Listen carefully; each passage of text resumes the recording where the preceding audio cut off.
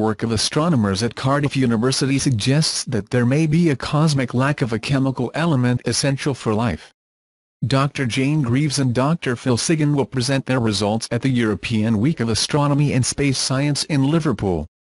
Greaves has been looking for phosphorus in the universe, due to its link to life on Earth. If this element, with the chemical code P, lacks in other parts of the cosmos, then it could be difficult to have extraterrestrial life. Phosphorus is one of the 6 chemical elements on which terrestrial organisms depend, and it is crucial for the compound ATP adenosine triphosphate, which cells use to store and transfer energy. Astronomers have just begun to pay attention to the cosmic origins of phosphorus and found many surprises. In particular, P is created in supernovas, massive stars, but the amounts seen so far do not match our computer models.